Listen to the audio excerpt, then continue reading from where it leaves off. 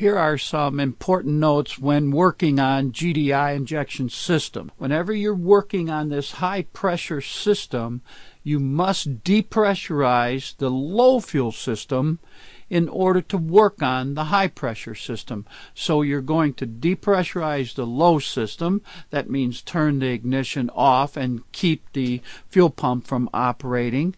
And then you're going to depressurize the high pressure system.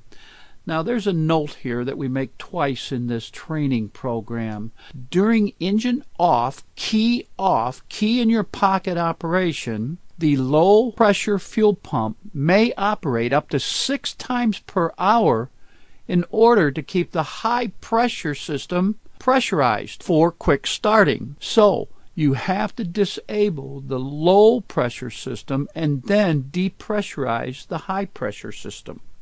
The low pressure system is the same as it is with port fuel injector. It's the same. We've been working on them for years. Use bidirectional function on the scan tool to command the fuel pump relay off, and that would depressurize or disable the low pressure system, or remove the fuel pump relay and then run the engine until we're out of fuel.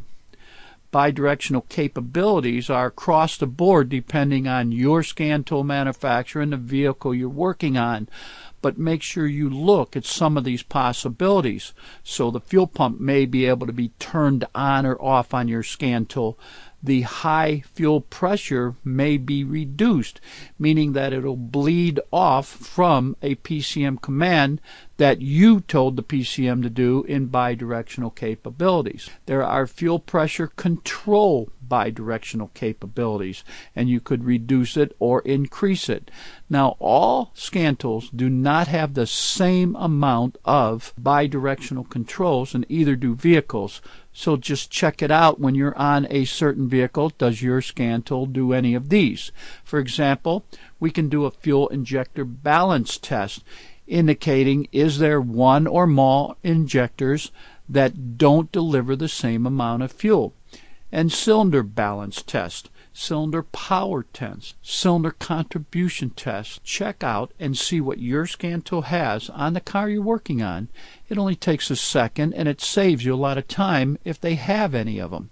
Now when you have to remove and replace, or you're replacing the injectors or you're just removing them, the injector's hold down clamp has to be replaced.